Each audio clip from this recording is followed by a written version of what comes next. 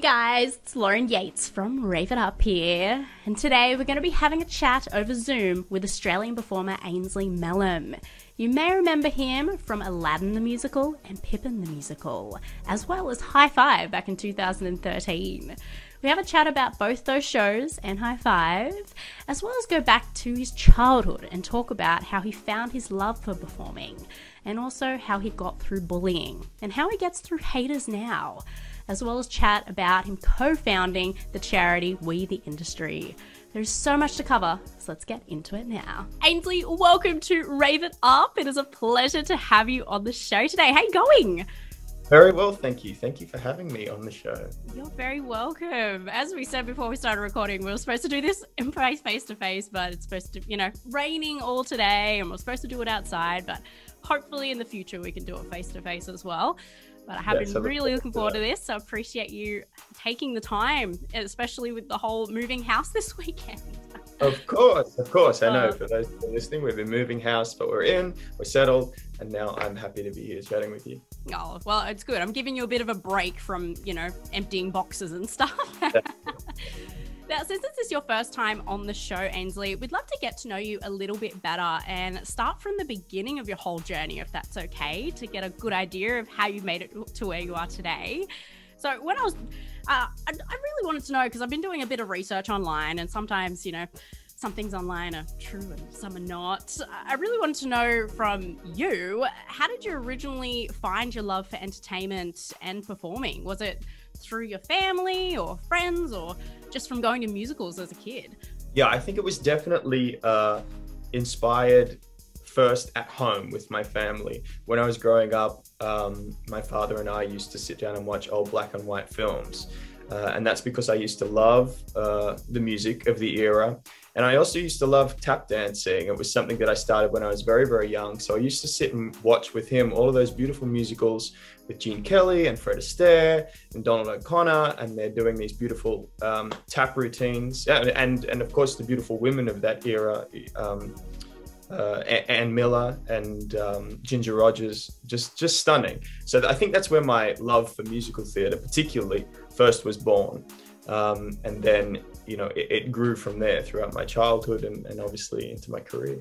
So did you ever think of it as a career as well, or was it more like a hobby starting out? And did you have other careers in mind? Yeah, I think I always knew that I loved it. I always knew inside, deep down, that, I wish I could do this, for the rest of my life. But I guess I never really knew if that was possible, never really understood if that was a solid career path. And that knowledge only came very close to the end of my schooling. When I was graduating, somebody said to me, if you want to do this as a career, you should go to this school, this school, this school. And they laid out a list in front of me, and that's sort of how my journey started professionally. But yeah, I always knew from a very young age that this is something that I loved and I wanted to do.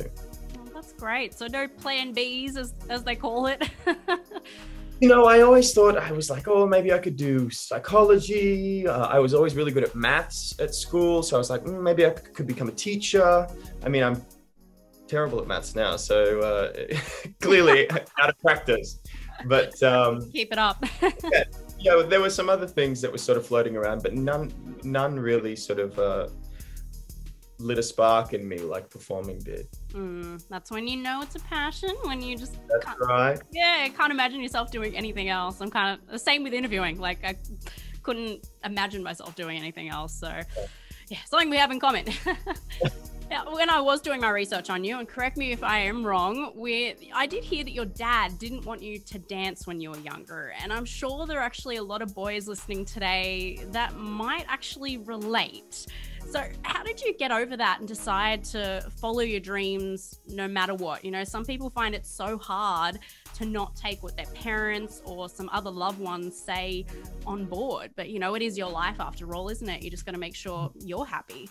Yes, I have to say I was very, very lucky. There is a story that my mother tells when I was very young that she said to my dad, he's always moving around the room when I put music on, he's bopping around, maybe we should put him into dance lessons. And Dad was like, no, I don't know about it. Mum was very adamant, so she put me into lessons. And then once Dad saw how much enjoyment I got from it, he was absolutely on board. So I had his support from very early on. There may have been some hesitation at the start, but I do want to put that out there, that he has been my number one supporter, and used to sew costumes for me when I was competing, and you know, was always there with me at competitions. It would be me and my father and all the other lovely young girls and their mothers. So we were like the odd pair in these competitions. But yes, I understand, you know, a lot of my peers have been in situations, have grown up in situations where perhaps they don't have that wonderful support. And that can be really challenging. But as you said, it is your journey, it is your life and your passion. It can be hard to follow when there are those external pressures trying to tell you not to do that or go elsewhere. But I would like to think that spark, that essence, always sort of like shines through somewhere, you know, no matter what you end up doing. Well, yeah, you definitely hear so many stories of people just going down the path of whatever job or career that their parents are doing because either they've been pressured to do that or they feel like they have to. But it's so good that, yeah, you went down that different path, and it looks like your dad is one of your number one fans now. Right. It's funny, it just turns, you know, 180, doesn't it? And times are changing, but I do think, unfortunately, you know, not fast enough. Boys are still getting criticized and bullied for dancing, or, you know, not being the so-called, you know, manly enough. And in a Channel 10 story that I watched when you were doing Aladdin, your mum did say that you were bullied as a kid, but it was kind of like water off a duck's back, as they say. Is that true for you, or did you kind of get it, you know, did it go internally in you? And yeah, look, I think it does affect you, but I think that statement is relatively true. I never let it deter me. No matter what anybody else said. I was always involved with the arts department at school.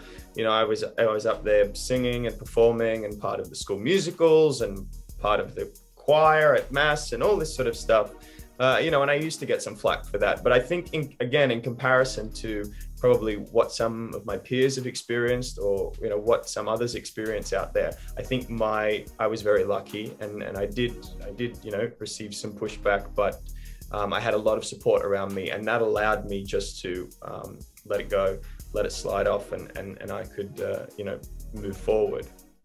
It's not always easy, though. It's not always easy to do that when you have those external pressures and your peers, friends, perhaps, you know, giving you a bit of flack for it. But I mean, now today, male dancers, there is so much strength and artistry in dance, especially for men. You know, some of their bodies are comparable to an athlete. So you know, I think it is the definition of masculinity when you see a wonderful, strong male dancer up there on the stage. Yeah, definitely. And we do need you on stage too. It can't just all be women. Right. Yeah. You need both. You need to make sure we're representing everybody, which is great to see. Yeah. And I'm guessing, especially now that your career has been, you know, up and up and up, I swear you just keep getting better and better and getting better and better roles. But now on the other side of things, you know, instead of bullying at school, now we've got social media. And I'm sure, you know, I've spoken to heaps of people in musical theatre, and it is definitely something that they all go through, is haters and bad comments online. So do you do the exact same thing that you did when you were a kid, and just kind of focus on the people that do support you and water off a duck's back, as they say? I love that phrase. I'm just going to keep saying it. Yeah, it is. Again, it's tricky. I feel like, as you mentioned, the further you go and you have these little successes and you're building a career, the further and the deeper you get into it, the more pressure you feel is on your shoulders, because you're more in the spotlight, I guess. People start knowing your name and know the music. Yeah, I guess, and you've built a reputation, and you don't want to you don't want to let that down. You want to live up to that reputation. So that pressure can be sometimes, you know, quite demanding, and then, you know, add that to what you're talking about with social media and perhaps some negativity that comes through that. You know, I think social media is a wonderful thing. It connects us all, but obviously there are some cons about it as well. And so we have to do our best in our industry to really differentiate between what's healthy, what's real, on that platform, and just take those bits away that you want to take, and leave the rest. Yeah. No, look, I do love social media because it connects me with our industry across the planet. And, I have wonderful friends now in New York and London from when I was over there. And, we can stay in touch, and our industry feels like a global industry as opposed to just an Australian industry. Yeah, and I think there's a difference between taking the constructive criticism and just the haters that are probably having a bad day and they just want to complain about something. Right, exactly. Yeah. You're never going to please everyone by any means. No, definitely not. Very, very subjective. So, you just live with that. Yeah. Just focus on the fans, the people who do love you. And you've also studied at WAPA, which is a huge performing arts school that, so many musical theatre stars have studied at. I swear most of you have. And you also did the NIDA Open program, and you went to La Belle School of Dance. You were born in Bathurst, though, which is, quite a small town. How was that transition for you from Bathurst to, a major city like Perth when you were going to study at WAPA? Yeah. It was really exciting. I feel like when I had got to that point where I was accepted into WAPA, I just finished my schooling. I felt like I was sort of at the point, I had achieved most of what I could have achieved in Bathurst in terms of performing in our industry. I had some wonderful, wonderful tutors and teachers there who I would not be here today without them. And they certainly formed the foundation of who I am today as a performer. But then I needed to go further, and Perth and WAPA was the perfect place to do that. And WAPA, Perth rather, the city, was like a lovely transition between Bathurst and, let's say, like Sydney and Melbourne, because I feel like Perth is a little bit more chilled out. It's a little bit more relaxed, or at least it was when I was there. So it was like this nice in between of like really fast-paced city and really slow country town, and Perth sort of lived in the middle, and it had the best of both worlds. So it was a nice transition for me, just personally, moving out of home, and going to uni, and then eventually coming back to Sydney and Melbourne. Was that the first time out of Bathurst as well? Not out of Bathurst, but it was certainly the first time living out of home. It was the first time living in the city. By yourself? Yeah, by myself. So there was all of those wonderful, exciting things and challenges to deal with. Yeah, only makes you stronger though, and grows you as a person. And from 2013 to 16, you were a member of High Five. Now, when I did read this, I was so excited to talk to you about it. When did this opportunity all come about for you? Were you already doing musical theatre at the time? And what made you want to take that opportunity over musical theatre? So this happened basically as soon as I graduated. I was really, really lucky. Oh, good timing. It was very good timing. We were doing our final showcase. We were touring it around the country. We were Perth, Sydney, Melbourne. And at the same time, there was a casting brief for High Five. They were looking for new members. And it was a little bit of a toss-up at the time, because as you said, I'd spent 3 years studying in music theatre, and in my head I thought, okay, I'll probably go into a musical, I'll move into the ensemble, I'll try and work my way up and do what most people do in terms of a career path in that industry. And then this opportunity came along, and it was attractive in terms of full-time employment, a steady income. At the same time, we got to travel the world, and we got to film a TV series. So there were some really exciting things as a young performer just graduating that were part of this job. So I took the job and spent 3 years with the group. And it taught me so much about myself as a performer, how to handle myself on the road, how to be independent, how to work as part of a team on stage, because there's 5 of us, and there's no sort of lead role. We're very much an ensemble. I think without that, I certainly wouldn't be the performer I am today, or I certainly wouldn't be where I am today. I learned a lot on that job and made some wonderful friends. And bought my lovely apartment thanks to that. So that's good. Exactly. Yes. The great thing about these interviews is I really take you back and make you think about all your past. And it's good. You're grateful for it all, which is fantastic. Yeah. But lots of hard work along the way. Like I definitely lots of hard work. always noticed that with all of you performers. And when you left the group, you did say you felt like it was time to transition back into your theatre roots. Will musical theatre always be your number one love, or is there also some other things that you want to try within the industry? I think music theatre, it will be probably at the heart of it. I'd love to be on screen. I'd love to do some time there. Obviously, we filmed with High Five. I filmed Aladdin a couple of years ago. We filmed it on stage, but I've never really been on a full set for like a drama or a movie or something like that. So I think I'd love to do something like that in the future.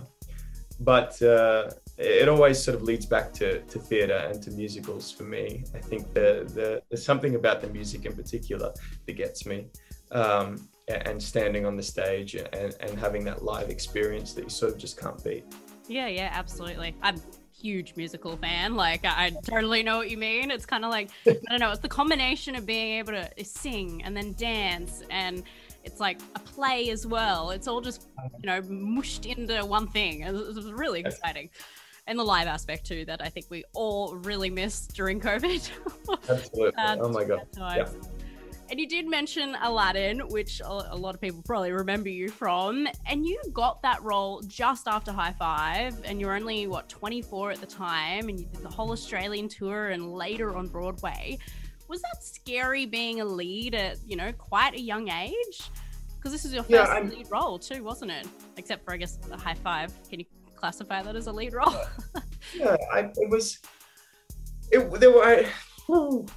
I guess I was apprehensive about it, that there's a lot of pressure, and particularly with that show and with that material, because, it's coming from the Disney cartoon, which many people have seen in their childhood. So there's a certain nostalgia attached to that. Many people have wonderful stories and memories attached to that show or to that story. And so they're bringing that to the musical, which is beautiful, because they're coming with all that beautiful history to see this live show. But at the same time, as a performer, you sort of acknowledge that and you go, oh gosh, I hope I live up to the expectations. But again, I had a really wonderful team around me. I had Michael James Scott, who was playing our genie, and Ariel Jacobs, who was playing Jasmine. They were both performers from New York, and they had both, performed many times in wonderful shows over there. So I had them either side of me to learn from and to support. And so even though it perhaps was scary, I guess I never felt too overwhelmed because I had that wonderful structure around me. And most of all, it was fun. You're literally living a Disney dream on stage. Yeah. It really was a wonderful experience. I count myself very lucky to have booked that role, that job at that time in my life. Sometimes these things are just about timing, about the right show coming at the right time, and certainly that was one of those cases. Yeah, well, you definitely did a great job, because you're nominated for a Helpman Award for Best Male Actor in a Musical, and then won a Glug Award for Most Outstanding Performance by a Newcomer. Does that award now sit proudly in your home, or did your parents want to keep it? My parents do have a lot of things. They have like a little, when you walk into the front door of their house, they have a wonderful big picture of me right in the foyer. It's a bit just like a shrine. It's a little bit weird. But they are very proud, and that makes me very happy. But yes, certainly that award is in one of these boxes, and it will soon be on a shelf. So yay! Maybe that shelf behind you, it's on the wall. Right, ready exactly. to showcase. Uh-huh. And how was it working with Michael James Scott as Genie? Because I think he is so funny, and he really stole the show. Incredible artist. I mean, he's a wonderful performer, a huge ball of energy, and yeah, again, just learned a lot from him being attached to the show, being able to stand beside him on stage. And because he had been a part of the company in New York for such a long time, he brought a certain history, his own history with the show that we could learn from. And, you know, he told us many stories, and that informed what we did on stage. So, you know, it's really exciting when you get those opportunities to perform alongside wonderful performers like that. Definitely. It's good to learn from all those people, so you can, you know, instead of making the mistakes yourself, you just learn from them, right. They say. I also think it's safe to say that nearly everyone working in musical theatre, especially in Australia, have the dream of working on Broadway. Come on, that's how you know you've made it. And you have with Aladdin. So how did you not freak out every night with like nervousness because of this huge opportunity? I think because I had done the show for so long, I was able to sort of quell that nervous energy. But I must say that in my first put-in, which is, you know, the rehearsal essentially, for Broadway, Casey Nicholaw was there, and some of the Disney team were there, and a few of the actors were there, and obviously me. This is my opportunity to rehearse a few things before I go on stage. And there was a moment when Casey stopped the rehearsal and called me aside and said, "Look, I just need to tell you that this is a big deal. We know it's a big deal. You know it's a big deal." He's like, "Just let go of that nervous energy. Just breathe. You're making your Broadway debut. It's very exciting. And then let's continue the rehearsal." Because I think he could see that in my head, I was, you know, sort of running over this whole experience and sort of working myself up a little bit. Because even though I had done the show for so long, as you said, we're on Broadway now, you know, and this was like an added level of pressure and excitement and nervous energy, and it was all just sort of bubbling. But after he stopped and said that to me, and it was acknowledged out loud, then I could sort of breathe and we moved forward. And from then it was just lots of fun. Wouldn't that have made it worse though? It's like, well, thank you for reminding me. I already know it's a big deal. I think yes, that, you know, could have gone that way, but for me it was it calmed you down. Yeah, acknowledging those thoughts inside, and that we were able to air that and then move forward. Because I think a lot of the time you think that you're having a unique experience, or this is just, you know, this is just you. But then you realize that probably everybody's had this experience on their first time on Broadway, you know. So yeah, there's comfort in that. Yeah, that's good. It's a whole family. Yes, exactly. Yeah. And, you know, when we're allowed to travel again, would you like to go back over to there? Or, you know, is there things happening in the future in that department? No, I absolutely love to return. You know, there are question marks for the future over there. Everything is so you know, so just moving around at the moment and so fragile. But no, certainly personally, I would love to return. And that is the plan when it is safe and you know, viable to do so. Yeah. And when the industry is back and healthy. But we've made some wonderful friends over there. I'd love to, number one, just see them, even if it's not for work. I'd love to go back over there and see them because it's been so long. Yeah.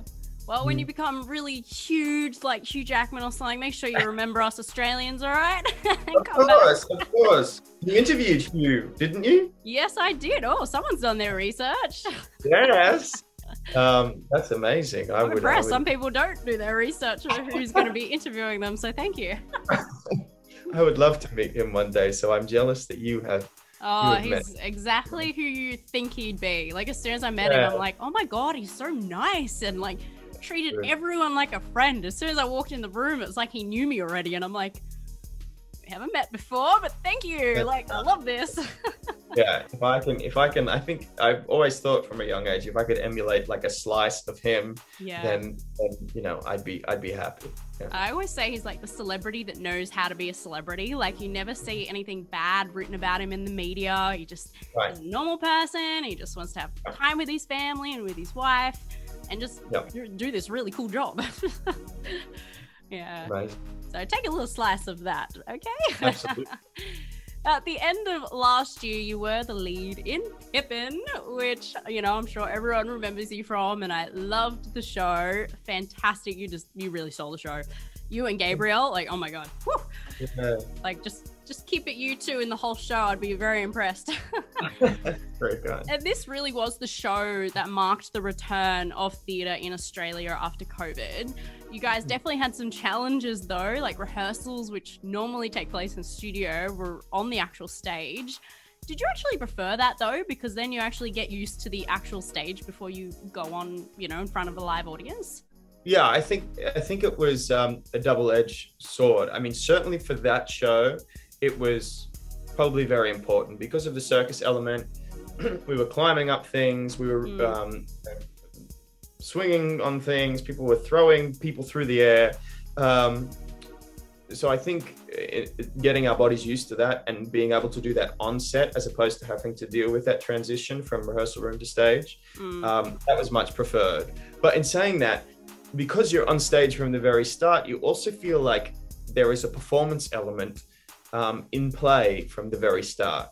So usually when you're in the rehearsal room, you feel a little bit more cozy, you feel a little safer, you can explore things, and then that gradually grows when you get on stage. But we were on stage from the very start, so you were like, oh my gosh, I have to fill this huge space already.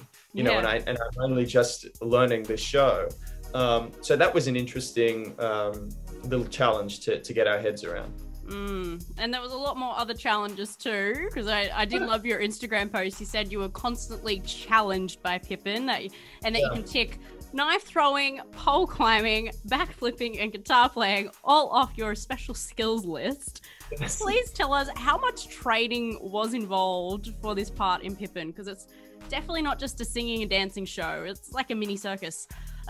No, it's not. It is a mini circus. It's not just straightforward. And I think the really wonderful thing about this particular production, and what I am most proud of for our cast and our team, is that it was put on in such a short amount of time. You know, usually around the world when they mount this show, the Pippins have a few weeks of acro training, and then they'll go into about, you know, anywhere between 7 or 8 weeks of rehearsal.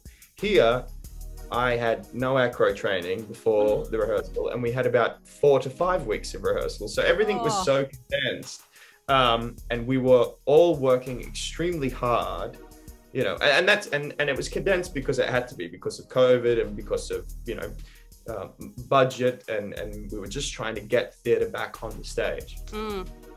And everybody worked extremely hard, coming in early, staying late after rehearsals to try and rehearse these special skills, to try and work different parts of the show. You know, and certainly for me, I still felt like I was working the show and getting my body and my voice and my head around the show well into the run. You know, even opening night didn't feel polished. We were still working on the show, because I think just because of the nature of it, because there is so much involved in it. Well, you definitely did a good job. I didn't see opening night. I saw it a bit later on, so I don't know how it was at opening night. No, it was lovely. It was lovely. The time I saw it, it was great. Good, I'm glad. And for both Pippin and Aladdin, how did you keep in such great shape? Because for both parts, you know, you either had to take your shirt off or have quite, you know, skin showing. Yes, I'm looking forward to the show where I can be dressed from like here right down to my ankles. Yeah, and don't even have to worry about it, you know? I can eat cake every night. Exactly. They were actually very different processes. Aladdin, I had a trainer outside of the show. And so I would train 2 or 3 times a week and do the show and, you know, adhere to a bit of a diet. And so that's how that happened in terms of the physical aspect, in terms of the aesthetic of the show. For Pippin, I sort of threw caution to the wind a little bit because we were coming out of COVID, out of lockdown. And I sort of was acknowledging, oh gosh, I've not sung or danced or done any of this for 8 months. So I already knew that my body was going to be challenged just getting back to the baseline where yeah. And then on top of that, I thought, oh gosh, then I have to think about, you know, being half naked on stage. And I guess I didn't want to add that pressure to my body also in terms of going out and training, you know, because I wasn't able to train consistently while we were in lockdown. So I just sort of relied on the show, to be honest with you. And because of the circus nature of the show and the pole climbing and the backflipping and all that sort of stuff, it sort of just naturally happened, which I was very thankful for. Yeah.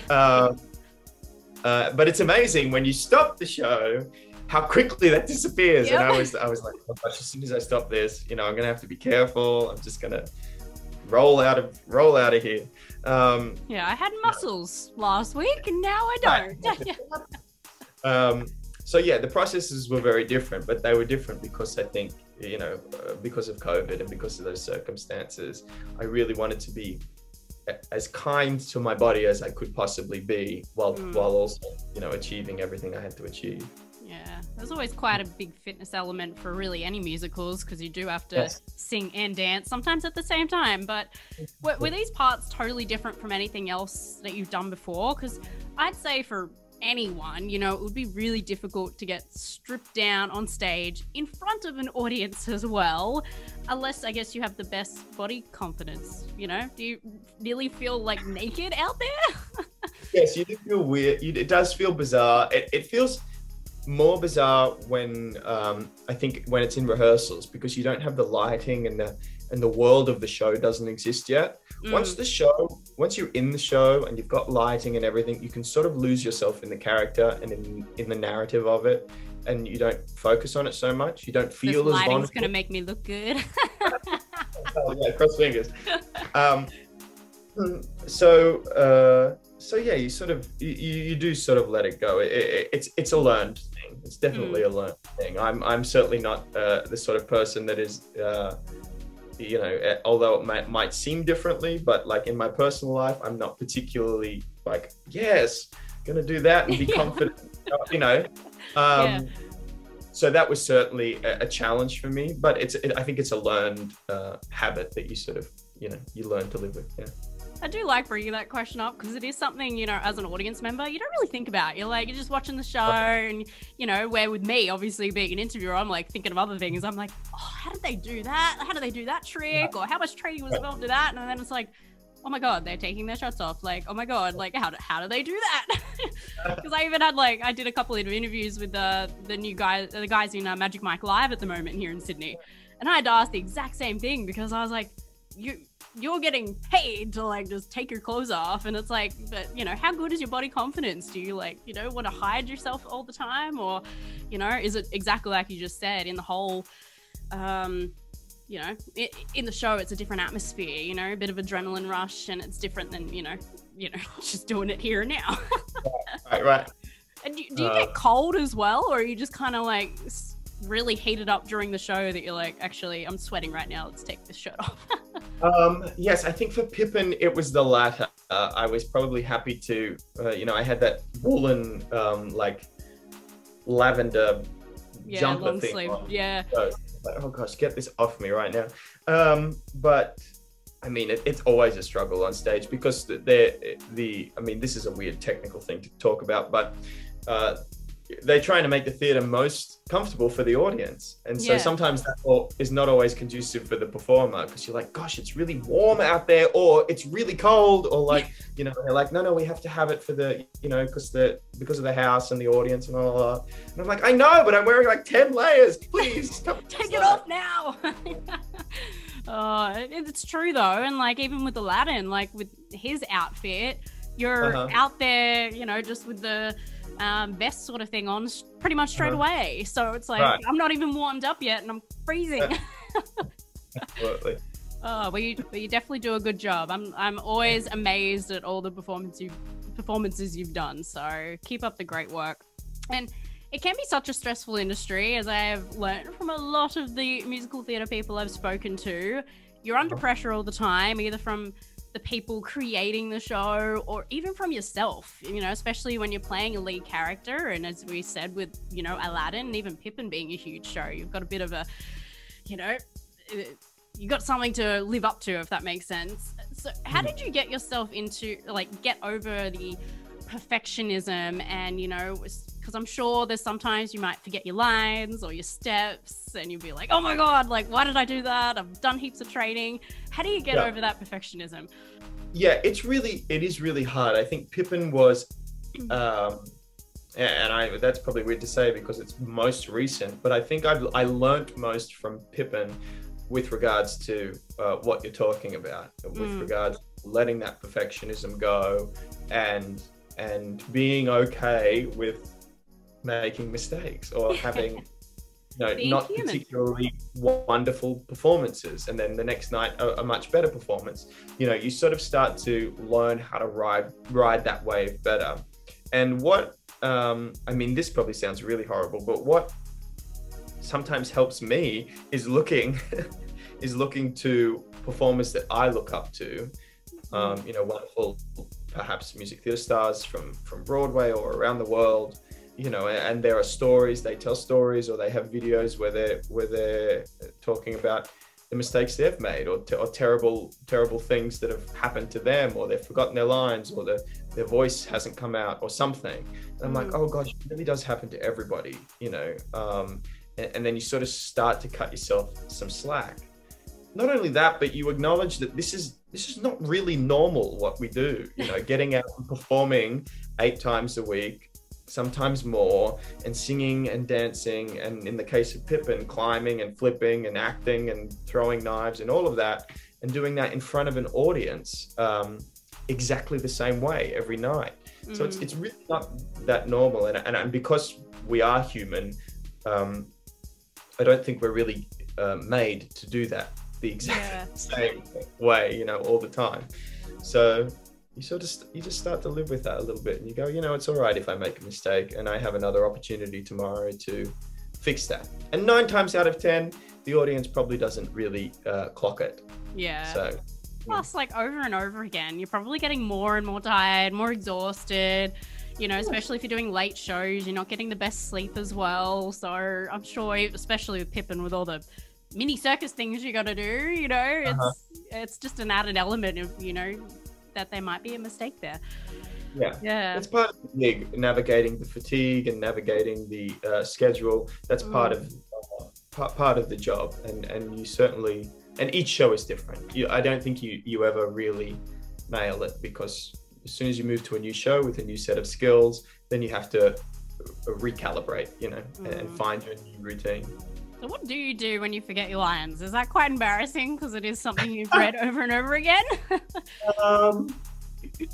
Usually you're lucky enough to have somebody else on stage to probably pick up for you or push you along. I think it's because we've said it over and over again. That's the reason why we forget, because we almost sometimes switch into autopilot, or we get stuck in a particular pattern, and it only takes one little thing to throw us off, and if something goes different, then you're like, oh wait, where am I, what's happening? So it's a bizarre thing. You would think that because you've rehearsed it and done it so many times you'd be fine, but I think it actually is sort of geared the opposite. But look, as embarrassing or terrifying as it might be at the time, certainly afterwards you have a good laugh, and you have a good catalogue of stories that you can share with your fellow performers about what happened on that show. So yeah, heaps of funny and embarrassing moments, because when you get into that autopilot, I'm sure there's moments where you're like, what part of the show am I at now? Which part of the script do I have to remember now? Yep. Absolutely. Sorry, getting croaky there. All right. And on the side of your performing career, you're also the co-founder of the charity We the Industry, which has the slogan, if you see it, you can be it. Can you please tell us more about this charity and what you do, and also how can we all help? Yes.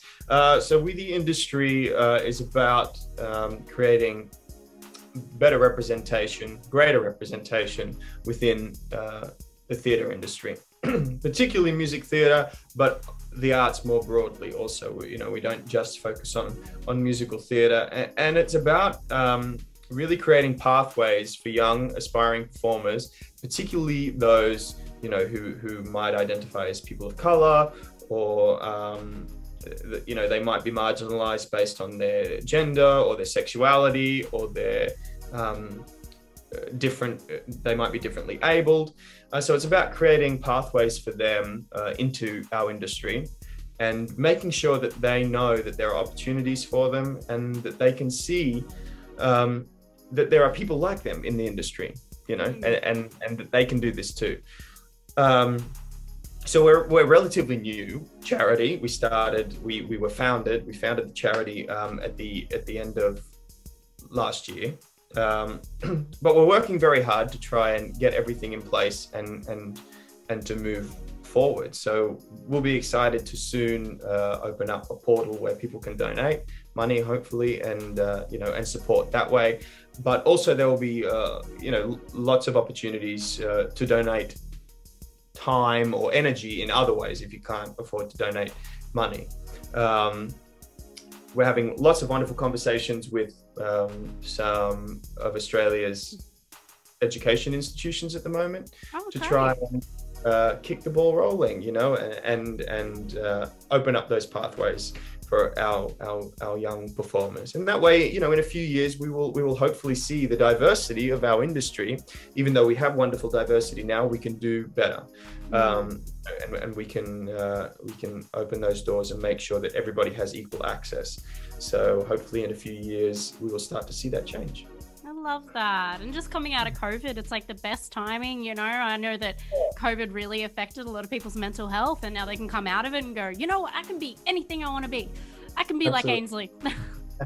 Absolutely. Yeah. And that's where our slogan comes from. If you see it, you can be it. We really believe that if you, for all of those wonderful young performers, especially young kids, a lot of kids come to see theatre, and if they see people like themselves on the stage, then they acknowledge that, oh, this is something that I can do one day, and that's very powerful. So that's what we want to make sure we're creating for the future. Oh, I'm happy I brought it up, and everyone can share this interview, get the word out, and then when there is when we can donate, just let us know, and I'm sure that a lot of people would love to support you. It's a great cause. Love Appreciate it. Now, Ainsley, even though you've already achieved so much in your career, what else can we expect from you in the future? Do you have any plans, or is it kind of all up in the air at the moment because of waiting for restrictions to ease? It's a little bit of both. There are some things sort of hovering, but it's a bit movable at the moment. But I hope to be able to, lock that in soon and perhaps share it with everybody. But in terms of, I guess, what I would like to do in the future, I don't really. I said before, I would love to return to the States. I would love to return to Broadway at some point. But in saying that, that's not about leaving Australia, because I love Australia so much. I love this industry, and for the longest time, I've always thought, I can make a career that sort of transitions between both, that moves between both. So, it's not about just going over there and being like, see ya. I really want to keep my connections here. And this is the country where I got my big break, and this is my home. So I want to be able to perform here well into my career. And then on top of that, I think I mentioned earlier, I'd love to be in a film, probably a musical film. I love, I would love to be awesome. Something like, all those films that we love, like Chicago or Into the Woods, or there are so many. Greatest Showman. Talk about Hugh Jackman before. Right, In the Heights is about to come out, and West Side Story probably sooner into the future. All of these wonderful. You in a West Side Story? Yeah. Yes. One of these wonderful remakes or new movie musicals. I'd love to be a part of that. Oh, there's heaps of them, so heaps of opportunities for you. And I'm so glad to see that you're going to, stay here in Australia as much as you can, as well as make us proud over in the States, because all us Aussies love watching you on stage. So, and as I said, hopefully we can do a face-to-face interview in the future, and, you're welcome on any time. So, when you make it bigger and bigger and bigger, don't forget me either. I won't. I'll be back. Yes. Now, Ainsley, I think it's time for the Rave It Up game. It's called the 2-minute hot seat. So all I'm going to do is ask you questions, and you just have to pick your preference. So it's like dogs or cats, singing or dancing, and you have to answer as many questions in 2 minutes as possible. And then we're going to see where you sit on the leaderboard up against everyone else that's played the game on the show. All right. No pressure at all. Let me get my timer out. All right. Are you ready? We're ready. Let's do this. Okay. Now, the person on the top of the leaderboard has answered 101 questions, and that's a lot. That was in person, and it was our second time playing it, so I don't expect you to get up that high. And because it's over Zoom, I'm going to give you like 2 minutes 15 just to make it fair, because it's a little bit of a delay virtually. Yeah. All right. Are you all ready? Let's do it. Okay. 3, 2, 1. Facebook or Instagram? Instagram. iPhone or Samsung? iPhone. Apple or Android?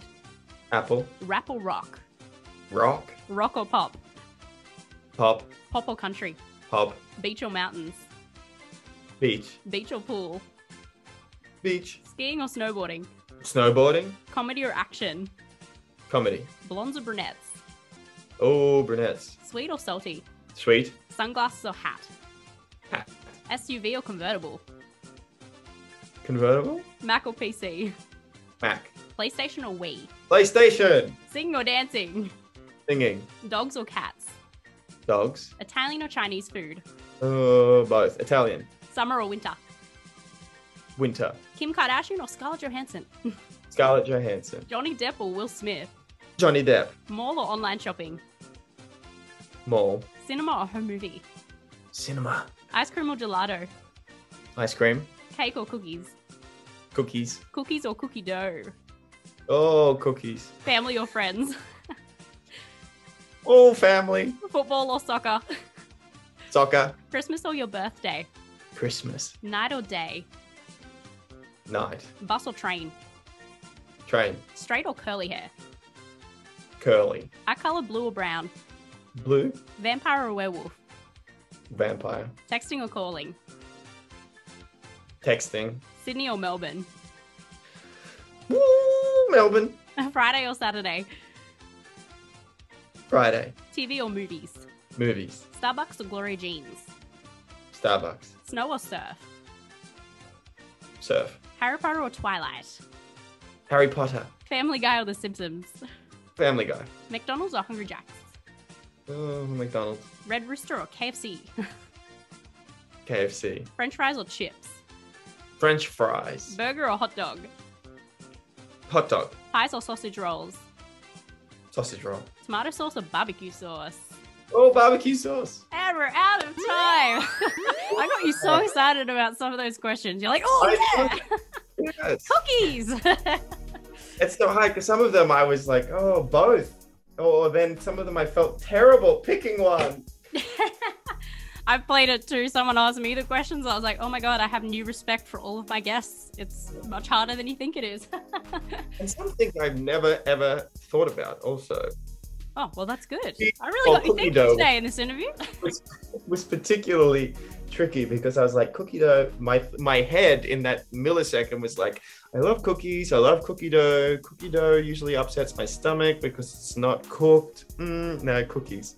So it's funny how your brain worked just then. How many questions do you think you answered in that time? Maybe like 35.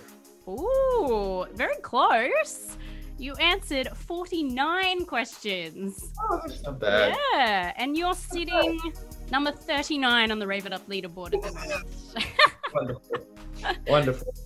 But hey, that just means you're just going to have to come back on the show in person, and then that way you can answer them quicker.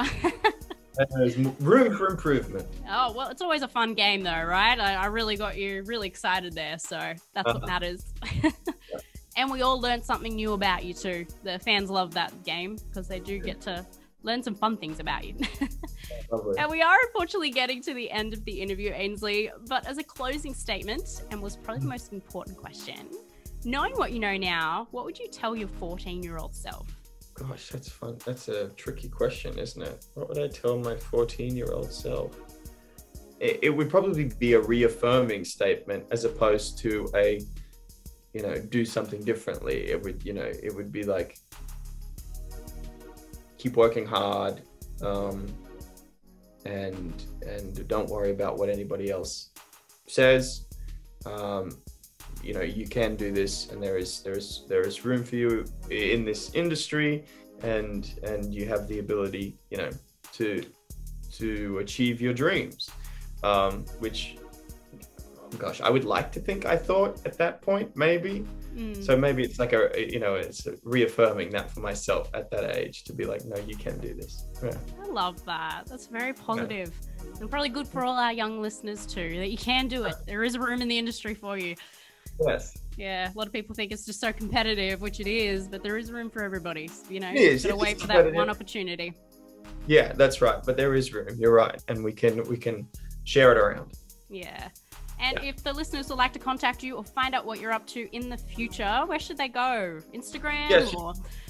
Yeah, Instagram's good. Ainsley Melham on Instagram, or website ainsleymelham.com is also very good. They're probably the two channels I frequent most. I must say that I'm not a avid poster, so if you are after content on the daily, you probably won't find that from me, but at least you can keep up with the updates. Important stuff. You post the important stuff. That's what matters. And thank you so much for coming on our show today, Ainsley. I really appreciate your time. Of course. Thank you for having me. I know we went over time, but we were just having so much fun. So I didn't want to. I didn't want to stop you. You were just giving us gold today. So thank you. No, thanks for having me. And please keep in contact. Come back on the show in the future. And, since we're both in Sydney, actually do one face-to-face one day when it's not pouring rain outside. Let's do that. I look forward to it. Well, I hope you all enjoyed today's interview. If you'd like to check out any of our other interviews, visit our website, raveituptv.com. And also remember, our podcast, Rave It Up, is now up on all podcasting platforms. So make sure to tell your friends. And if you also haven't gotten a copy of our book yet, Knowing What I Know Now, that is also on our website, raveituptv.com. It's available in paperback and ebook versions worldwide. So go grab your copy now if you haven't already. But for now, thanks for watching, and we'll see you next time. Bye!